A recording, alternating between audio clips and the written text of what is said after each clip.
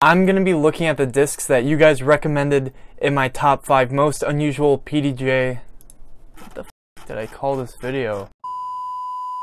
Yo, what is up you guys? So today I'm going to be looking at the discs that you guys recommended in the comments of my top 5 most unusual disc golf discs. And you guys left a lot of comments. It's definitely my video with the most comments I have. So I figure I might as well check out all the discs you guys told me to look at. Starting at the bottom, he didn't say look at the Quest Odyssey, but I'm pretty sure someone did. So I'm going to go ahead and look at the Quest Odyssey right now. Odyssey.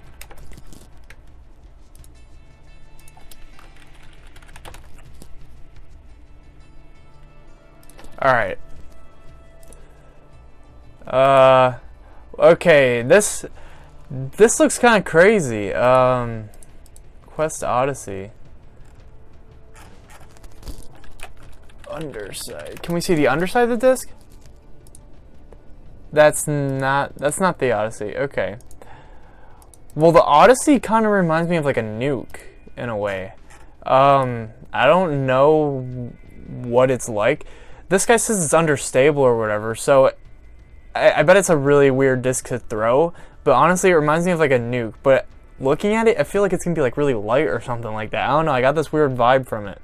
Alright, next we're gonna look at the Kastaplast discs, and I don't really know what that is, but apparently there's a disc called a Rask and one called a Berg, and so we're gonna go check that out right now. I've never seen these, never heard of it. Berg. I don't honestly see what's so weird about it. There's gotta be something with it. I'll look up Rask. This is the Rask. Oh, wait a minute. Is this... Wow, okay, that is kind of weird. This driver looks really compact. It kind of looks like this, but a driver, you know what I mean? Like... I don't know, that's kind of strange to me. But the Berg itself, kind of like at first glance, it kind of reminds me of like a Rhino in a way. I don't know if you guys know the Innova Rhino. I'm sure you do. Pretty famous disc. It kind of reminds me of a Rhino in a way. Alright, so I just went through the comments. I found this disc called a Typhoon. Never heard of that, and we're going to look it up.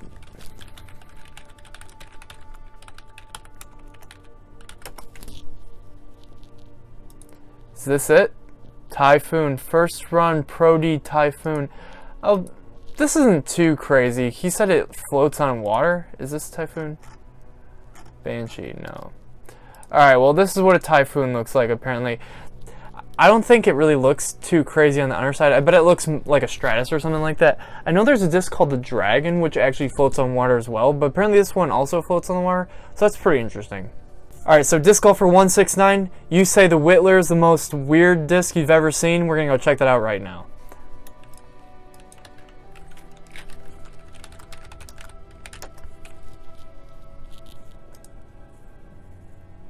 Birdie.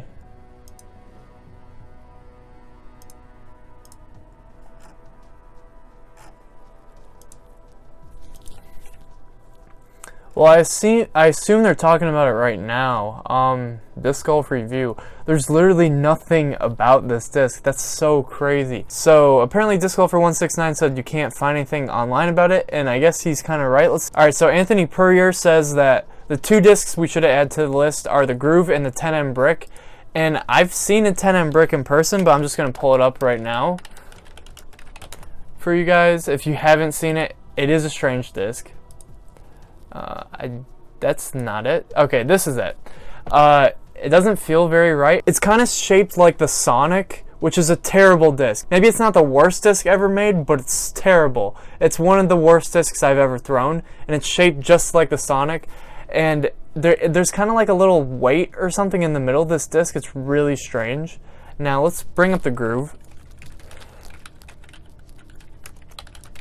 Let's see what this one's all about. Innova Groove. See, I don't see what's wrong with it. Innova Groove.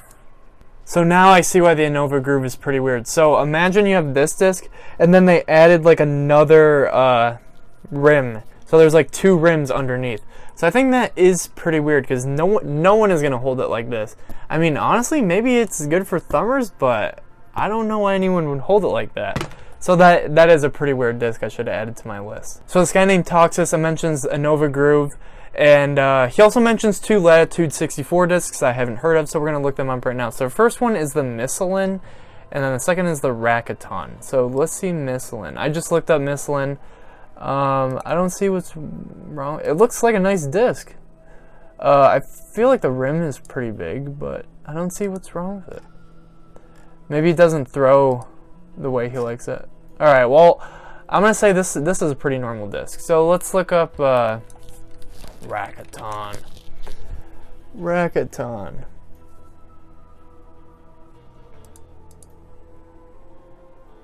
Oh, he spelled it really wrong. It's Rakuten, not Rakaton. Okay. This is kind of the same thing. It looks like it might have some strange texture to it, but honestly, the discs with strange textures, they're kind of pretty grippy. I mean, honestly, I kind of like the Star Plastic grip, like the really old Star Plastic, but I mean, these kind of discs look like they're pretty nice. Alright, now Travis Jones says we should check out the Arobi Aero Putter. I've seen one of these in person, so I'm going to pull it up for you guys right now. I haven't thrown it myself.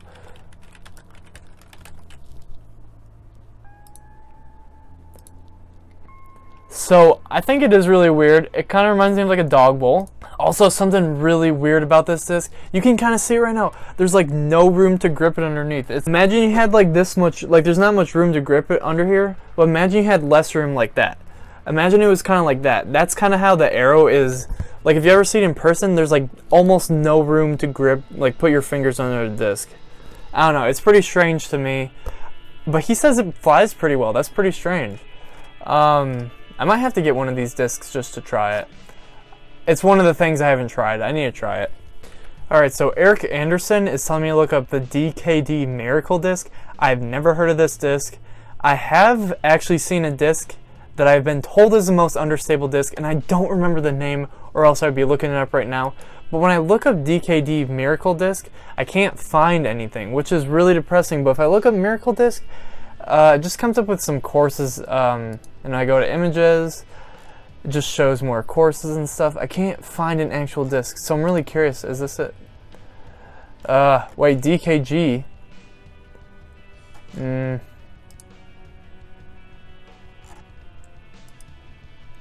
I assume DKG is a name of some competition or something, because the way they stamped it and stuff makes it seem like it's part of some like tournament or something like that. So if you guys know the name that he's trying to reference, please let me know in the comments below, because I do want to know what this disc is. It kind of intrigues me because he says it's super understable, and I kind of like that. So I kind of want to see what this disc is.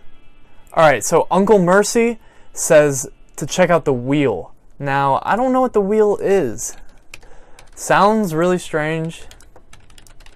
Wheel disc, disc golf, the wheel. Okay. So it's supposed to bounce or something? Is that what it's supposed to do? Really strange. Is this it? No, Defender. Alright, well I can't find the front side of a wheel, but I did find something pretty interesting. A 133 gram Raging Inferno by Quest for $1. Let's go check it out. Oh man. If you guys haven't held a Raging Inferno, this part of the disc is like, there's like air bubbles in it, so it's like, it looks like it was like burned, like that's like the style they're going for. I've never thrown in the discs. On the original discs it says like, warning, this disc might go farther than you think, or something like that. It's so dumb. But 133 gram puke yellow. I thought this was funny. It's $1 if you guys want to buy it. Go ahead. Alright, now Arthur Haverkamp says we should check out the Mojo from Chang. Well, he doesn't actually say that, but he did mention it, so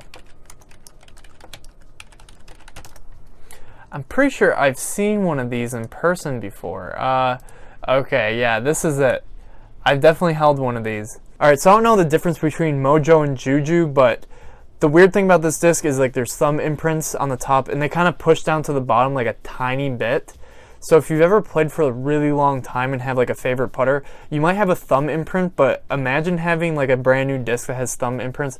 I think that would be kind of interesting, but at the same time it might be really annoying, but there is like a blank spot at the top, so if you have like some weird grip or something, you don't have to use a thumb grip. So I thought that was pretty interesting. Now Peter Toff says check out the Innova Bulldog, and I've never heard of this disc, so I just searched it up and all this stuff came up. I've never seen this disc in my life, but what's the weird thing about it? DX Bulldog Hydra. So I can only find a few pictures of it. This is it. Oh, our Pro Bulldog. Wow, there's 4 pictures of the Bulldog. No, you're 5. What am I talking about? 5.